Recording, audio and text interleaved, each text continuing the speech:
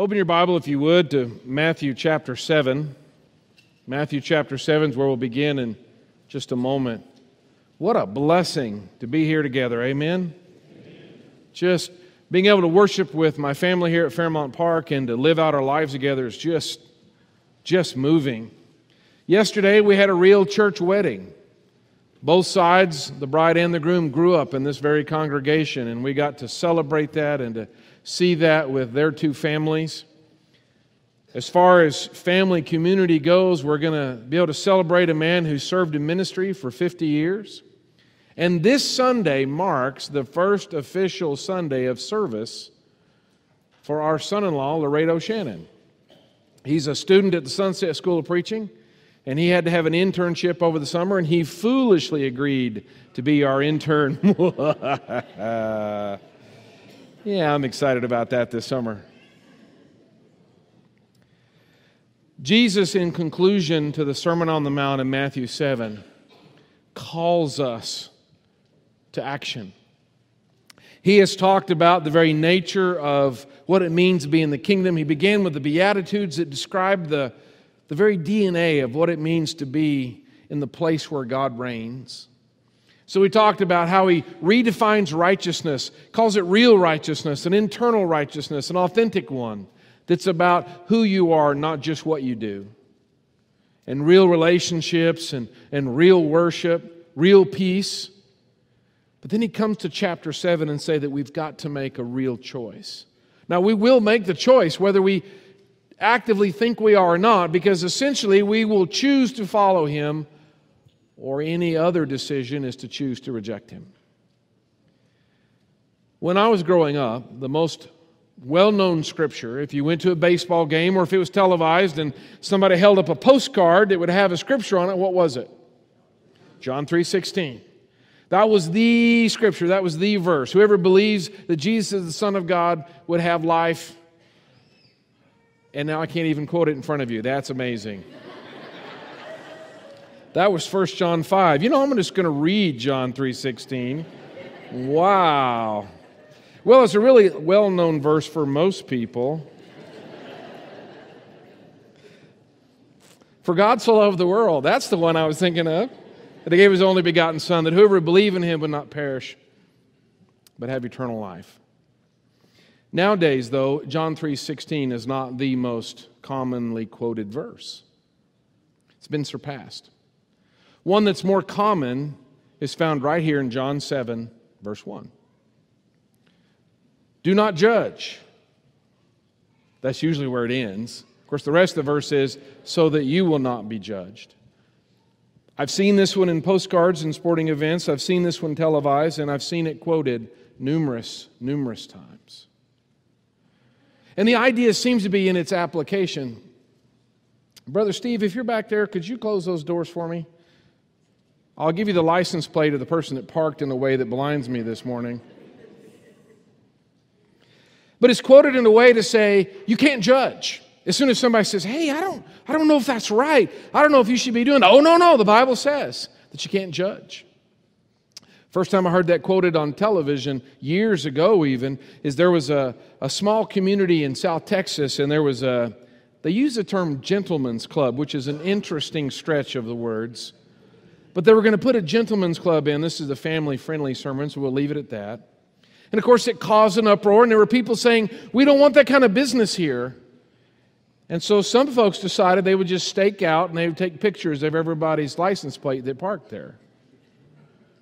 Well, there were some other businesses in that area, so what happened, of course, no one would go near that area, and it was hurting other businesses, got on the news and all of that.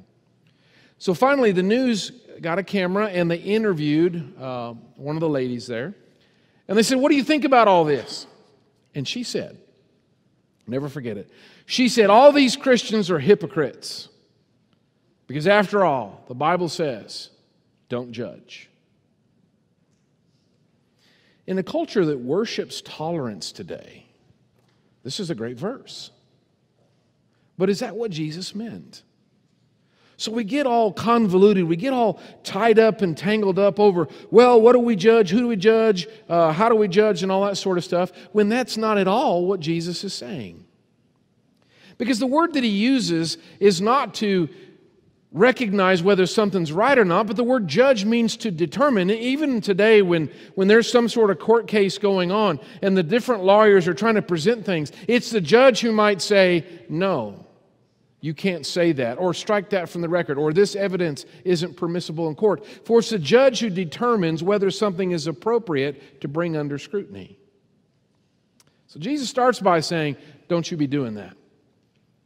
Why is it that I can't determine the true value of someone? Let me try it this way. Have you ever had a small child in your home? Anybody? Okay, a few of you. Have you ever had a small child do something that you would rather they not have done? Anybody? Okay. And so when you say to them, do you say to them, you have done a bad thing? Or do you say to them, you are a bad boy? You can hear the difference, can't you? One is to bring judgment to an action, you've done something wrong, versus to bring judgment to the person. You're a bad person. You're a bad boy. Or you're a bad girl. That's a statement about who they are, not just about what they may have done. And that we're prohibited to do. Have you ever in your life, in your spiritual growth, have you ever had an off time? Have you ever had an out of season? Have you ever had a period in your life when you weren't living close to Christ? What if someone were to look at you right then and there and say, you're not being a good Christian, you're out of here? And that might even have been accurate at that moment, right? In that moment, perhaps you weren't living like you should. But what if someone is going to come back to Christ 5 years from now? See, I don't know that. I don't know where they are. I don't know what all the issues are. So Jesus says, do not judge, lest you be judged. And then he gives us an example. He says, for you will be judged the same way. Verse 3, why do you look at a speck that is in your brother's eye, but don't notice the log that is in your own eye? The problem we have is that we cannot judge fairly. Are you more likely to be harsh with someone that you like, or with someone you never really liked anyway? Are you likely to let your friend skate a little bit, but a stranger you might want to prosecute to the full extent of the law? Is it easy for you to forgive someone else or to forgive yourself? The point of all that is, we are not just in our judgment that we tend to be swayed by, well, you know, they're a good person, they just had a bad day, versus that's just the way they are. See, there's proof. It may be the same action. He says that we need to look at our own lives. He calls us hypocrites when we spend our time trying to judge others when we won't look at our own lives. But if Jesus' intention is to talk about how we weigh out the grains of sand in one another's lives, listen to what he does next. Because here's a strange little paragraph right in the middle of this judgment conversation. He says, ask and it will be given to you, seek and you will find, knock and it will be opened to you. For everyone who asks receives, and he who seeks finds, and to him who knocks it will be opened. What does that have to do with judgment? If this is about how to lean back and spot the good from the bad folks, what's this? There's a promise here, an assurance that Jesus says that if you search for God, if you pursue Him, you will find Him. It's a promise. In fact, he'll go on to say, now listen, don't you, in verse 9, or what man is there among you when his son asks for a loaf, will he give him a stone? If he asks for a fish, will he give him a snake? If you, being evil, he says, as flawed as we are as parents, don't we know how to give good things to our children? If we can do that, as flawed as we are, how good would God be at that? So what are we talking about? Jesus is calling us to make a choice. Jesus has no need to judge us because He said the world has already been judged in John 5. I didn't come to judge the world, it's judged already. The world's already lost before Jesus ever came. Lost. So that doesn't need to be taken care of. That's already our condition. So Jesus comes to offer salvation. But will we choose that particular road? There's one thing that God wants. He wants it more than anything else. A God who is so powerful, who can speak the world into existence, whose love is so limitless that He can forgive us when we call upon Him. The one thing that God wants with all of His power, He cannot force. He can only ask. What He wants is that we would love Him like He loves us. You can't force that. You can't make that happen. If He were to grab us and shove us through that, down that particular path, now we're robots. He wants us to choose Him. So He invites. He promises that if we will seek Him, He will not be hard to find. God has gone to way too much trouble. He has given His Son on the cross for us to be difficult now. So Jesus says, if you ask, He'll answer. If you seek, you'll find. If you'll knock, He's going to open the door. And what will you find behind that door? Your Father's embrace. For He told the story of the prodigal father that wept with joy when his stinky son ran into his embrace. And he said, my son who was dead is alive. He was lost. He's found. That's what you'll find. And in so doing, we learn a principle in verse 12. Because if we're going to follow God, if we're going to pursue Him, then it changes the way we treat each other. He says that we will treat one another as we would want to be treated. For this is the law and the prophets. It's always been simply two things. Will you love God and will you love one another? That's all there is. Anything other than that isn't real. You can come up with rules and you can do weird things. And you can say it's in the name of God, but if we don't love God and we don't love one another, then it isn't real. Or at least it isn't satisfying to God. Listen to the heart of Jesus in verse 13 when He says, enter through the narrow gate. For the gate is wide and the way is broad that leads to destruction, and there are many who enter through it. For the gate is small and the way is narrow that leads to life, and there are few who find it. There was a time when I heard Jesus' tone of voice as a threat. You better or else. I've come to realize that this is Jesus imploring us. This is Him inviting us. This is Jesus standing watching the herd of humanity plunge off the cliff, and He's calling us, choose the other path. Choose the other door. Because He could just grab us and drop kick us down that path. There's another one. You got to choose. So He invites, and He invites, and He invites.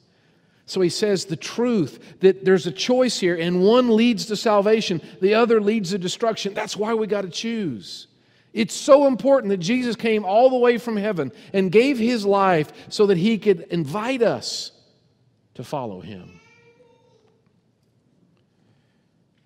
In verse 15, there's an enemy. There's a liar, a deceiver, who somehow in his own pride and arrogance thought that he could, be in charge. And God cast him out of heaven because there's only one God. Satan is thoroughly defeated. But there's an evilness to his heart. Even though he's defeated, you can't dethrone God. He wants to bring pain and misery to the heart of God. And the best way it would seem that Satan has left is to hurt God's children. That nothing would hurt the heart of God more than to separate His children from Him. Those of us who are parents can easily imagine that. So he lies. Jesus says there's only two paths, there's only two choices, there's only two gates, and Satan comes along and says, well, now... The truth is, a long time ago, God said you can eat any of the trees, any of the fruit of the trees you want to, just not the fruit of the tree of the knowledge of good and evil. You can have everything else, just not this, because if you eat of it, you'll die. And Satan shows up and says, well, and he lied. He didn't grab Eve. He didn't grab Adam by the back of the head and take that apple or that raisin or whatever ugly thing it was and shove it down their throat and make them swallow. Look, now you're sinners. Ha! Well, no, that's not what sin is. Sin is relational. It is a betrayal in the relationship. When you're in your marriage or you're in your friendship and someone you're in a relationship with lies to you or does something wrong, the reason why it's a problem is because it damages the relationship and it hurts. So Satan's not going to make us do anything. He's going to say, well, now God said that, but you won't really die here. Wouldn't you rather do this instead of listen to him? That's why when you crunch into the fruit that God's heart is broken. Because you just said, I don't care about you. Sin is the damage that we do in our relationship with God and to one another. So Jesus says, beware of the false prophets, because Satan has all kinds of messengers whose purpose is to deceive, to rob us from our relationship with God. He tempts us all the time. Here's something better than God. Here's something better than a relationship with God. Oh, yeah, God says He loves you, but let me show you what's really great. And over and over and over, we stomp on the heart of God by saying, I see your love, I see your sacrifice, but you're not enough for me. Husbands, my brothers, if your wives looked at you and said, you're just not enough for me, and walked out, how would that feel? My sisters, ladies, if your husband looked at you and said, you're just not enough. That's what we say to God. God has created us, God has provided for us, God has redeemed us, God has loved us, God walks with us, God dwells within us, and Satan whispers, you need someone else. All throughout the Scriptures, God uses the term spiritual adultery to illustrate the pain that we bring to Him and to one another. Jesus says, beware of the false prophets, people who claim to speak for God that are being driven not by God but by Satan. They carry a message of destruction, not of salvation. They come to you in sheep's clothing. It wouldn't be tempting if it wasn't good to look at. If I were to go on a diet, I'm not saying that I need to, but if I were to, what was that? Anything you feel like you need to add? He's good. If I were to go on a diet and you were to come by me with one of those, what are those called? My dad likes them every holiday season. Those mice meat pies, they take little pieces of mice and they grind them up and they put it together. Is that my mincemeat pie? Same thing. It's got all these yucky, nasty raisins in it. It's just chock full of raisins. And now, to this day, if I smell cinnamon, I get nervous. Because usually, if there's cinnamon, there's some yucky raisins involved. And you know that raisins are grape zombies. Can I get an amen? Yeah, that's what I'm talking about. I mean, I don't even think cockroaches eat raisins. You know what I'm saying? So I look, if you brought one of those mincemeat pies by me and you said, ooh, look, dessert, ooh, I'd be like, no, thank you.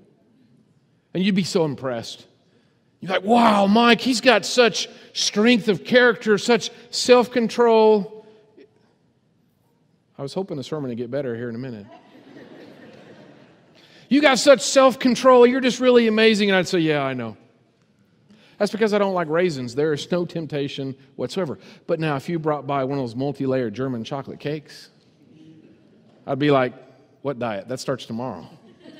Right? Because temptation means, ooh, that seems good. That seems like a good idea. And that's exactly what false prophets are dressed in sheep's clothing, because it seems like a good idea. It seems like what I need. It's a lie. It's deceit. And I say, this is what I need to do to be happy. This will fulfill me. This is all I need. And we walk away from God because He's not enough. Inwardly, though, he says they're ravenous wolves because the intent is to destroy. See, Satan says, come over here, I'll make you happy. Come over here, I'll make your life full. And you turn away from God and you get in the middle of raisin pie. And then when you are hurting and when you are when you are cut into a million pieces, when everything starts to fall around you, and you say, oh no, you know what Satan does? Yeah. Because that's why he started it. He's like a hungry wolf who desires to destroy. He says in verse 16, so you'll know them by their fruits. Grapes are not gathered from thorn bushes, nor figs from thistles, are they? So every good tree bears good fruit. The best way to know you have an apple tree is if it has apples hanging on it. So if we're really going to follow Jesus, it ought to make a difference. Doesn't mean we'll be perfect. But if you're really going to follow Jesus, something ought to change. Perhaps before we got married, we might have gone out with the guys or the gals, depending, and we might have played basketball, or we might have played video games, or we might have done this, that, or the other. But when you get married, something changes, doesn't it? In fact, if it doesn't, somebody has to say, you're married now, right? Because you have a new priority. You have a new covenant. And so Jesus says, you'll know this by the fruit. We're not talking about perfection, so we're not talking about judging the value of people. We're talking about being fruit inspectors. You ought to be able to recognize an apple versus a banana. One's this, one's the other. You ought to be able to recognize the presence of Christ in our lives. Because he says a good tree cannot produce bad fruit, and a bad tree cannot produce good fruit. Every tree that does not bear good fruit is cut down and thrown into the fire. Jesus is not threatening, he's begging. Because if we don't choose him, he knows exactly what's going to happen. He's standing as we start toward the falls, and he's crying out, come over here, because he can't make us come. The outcome is certain without Christ. There's no question, there's no doubt. We are going over the falls into the abyss of hell. That's not a warm, fuzzy statement, but it's true. And that's why Jesus says it. How much would God love us if he knew our destruction was coming and he didn't want to say anything about it? See?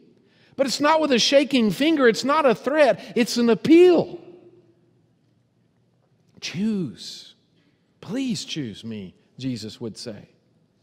Because there's a way that leads to death, a way that leads to destruction. In verse 21, as he speaks to this audience of people who for generations have served him, who for generations have worshiped God, and they've come to the temple and they've offered the sacrifices and done all that stuff, these Jews, and he says something really important. Not everyone who says to me, Lord, Lord, will enter the kingdom of heaven, but it's he who does the will of my Father who is in heaven will enter. This is where I would cut the line between having a religion and having a relationship. Because you can say things and you can do things and you can take communion and you can put money in the offering and you can listen through an amazing sermon like this one. You can do all that stuff, and that's not the same thing as choosing to follow Jesus. If you choose to follow Jesus, then you're going to do these things. Did you follow that? That's righteousness all over again from way back in chapter 5. So just saying it, just showing up, it's not about religion. It's not about just a new version of a new set of rules and trading a temple for a church building. It's about Jesus. Choosing him. In fact, he says in verse 22, many will say to me on that day, Lord, Lord, didn't we prophesy in your name and in your name cast out demons and in your name perform many miracles? What's wrong with that? Isn't that good stuff?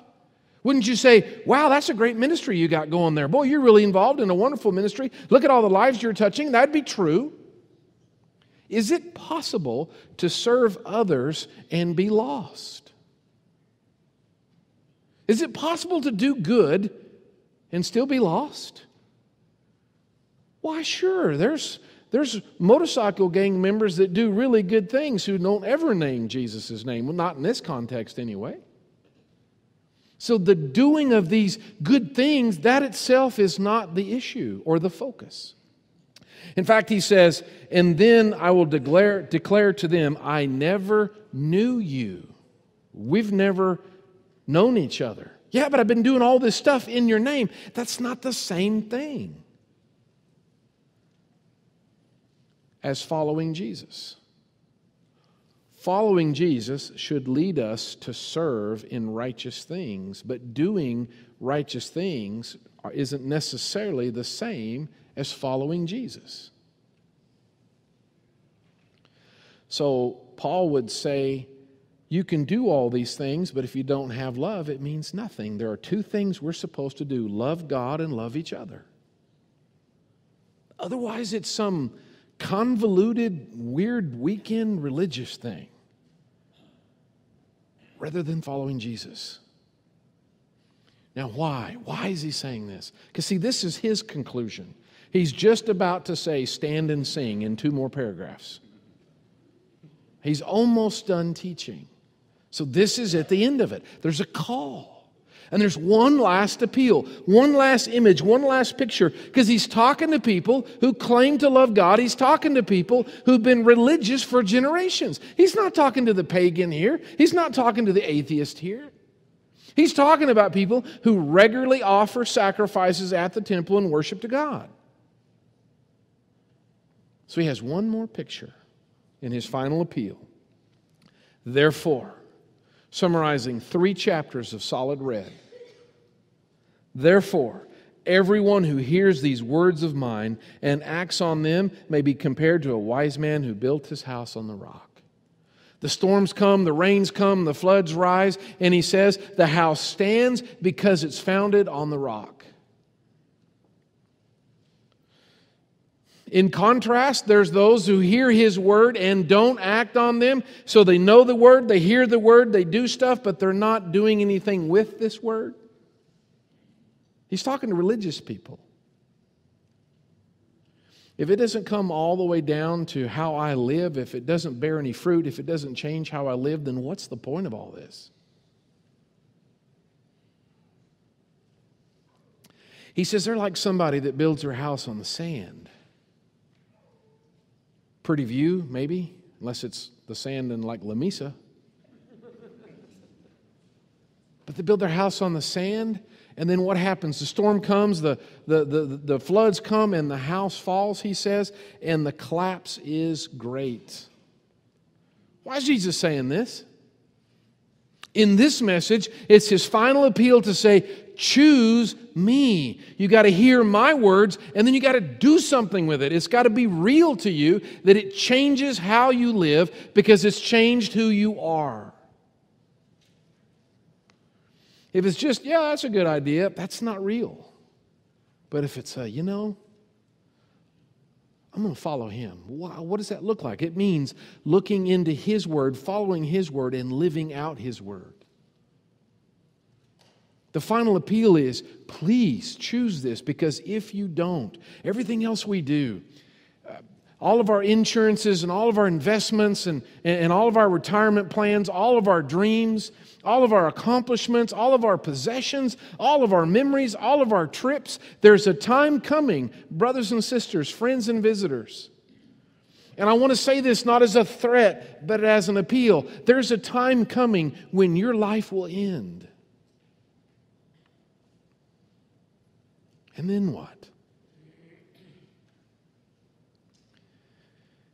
If your house is built on the sand, then no matter what your life was, no matter what your accomplishments, no matter what your insurances, no matter what your investments, you are going to stand before the Creator, the living God, and be deficient. I do not like at all. If I could take out an eraser and erase it out of my Bible, I would do it in a heartbeat. The last verse of Matthew 25, he says to those that were on his left, go away, you accursed ones, into the eternal fire. I wish that wasn't in there. That would really suit me if that wasn't in there. But Jesus says it over and over and over. Listen, if it wasn't so urgent, why would he come in the first place? Why wouldn't Jesus just give a few suggestions and hope for the best?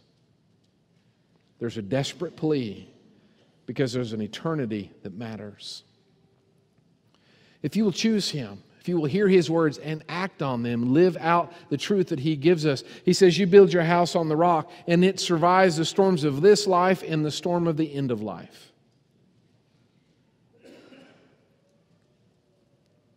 For we'll all stand before the judgment seat of God. Some, he will say, depart from me, accursed ones, into the eternal fire. But to others he will say, enter into the joy of your master's presence. Well done, my good and faithful servant. And that's going to be phenomenally fantastic. Where John struggles to say there's no sorrow, there's no tears, there's no sickness. God is love, and it is just that. It's just being in perfectly unblemished love. That's why Jesus is pleading.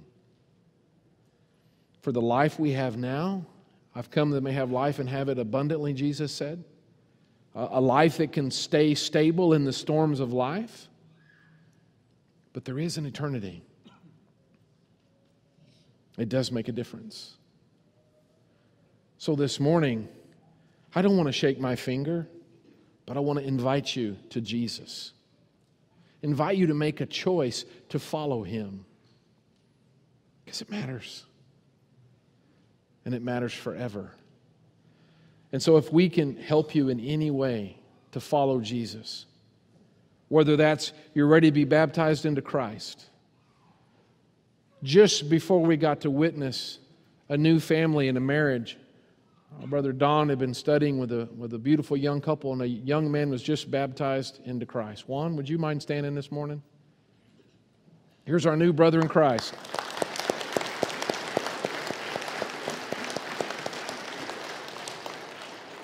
And that was just Friday. And as Don was preparing to baptize him, Don has been faithfully and humbly studying with him. I think he's a pretty quick learner. Has it been a year? Is that what I heard? Yeah. But everything was set up for the wedding, so he came down the aisle, and here's all these pretty flowers, and he was like, is this for me? Don was like, sure. But what a beautiful thing to be able to witness the glory of the new birth and of salvation and a brother in Christ. So if you're ready to make that walk, we don't have the flowers, but you can come up anyway. Or maybe you want to talk to us more and say, can I learn more about this? Then let us know. You can come up forward and let us know. Or if we can pray for you in any way. Or if you want to meet with a shepherd, you can go on the other side of the wall in classroom 1, and a shepherd and their spouse will meet with you there and visit and pray with you there in private. But make the right choice. As together we stand and sing.